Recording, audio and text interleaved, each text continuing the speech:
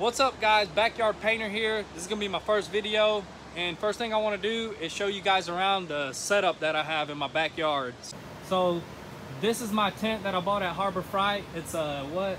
It's a 10 by 17, just a regular canopy Just an tent. enclosed tent. This is a 10 by 17 enclosed tent. As you can see, we wired some LED strips on here. They're pretty bright.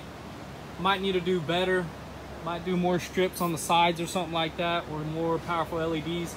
But as you can see here, we got two high velocity fans, one sucking in, and we also have an AC unit that's blowing, because when it's hot, humid, it helps out a lot. So that one's sucking in and this one's sucking out. And we use these and we are using these HVAC filters from Home Depot, 16 by 16. We're probably gonna get some paint booth filters because they don't block that very well. But we got that set up right there and that one right there. They do pretty well for now. As you can see, I just finished painting this car right here, 2017 WRX. Just check out the paint. It's pretty good. There's a few bits of trash here and there, but what do you expect from a backyard paint job in a tent? But as you can tell, there's a piece of trash there. There's like very minimal trash, but we are gonna, after this, we're gonna buff this whole entire side and maybe just the whole car, because OEM paint is kind of scratched up. Can't really tell, but it is. It has swirls everywhere.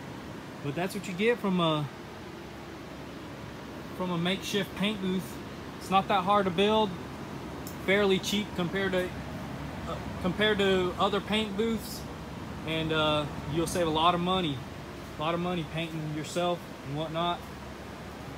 But there you go guys, stay tuned. I'm gonna have more and better videos coming out here in the future.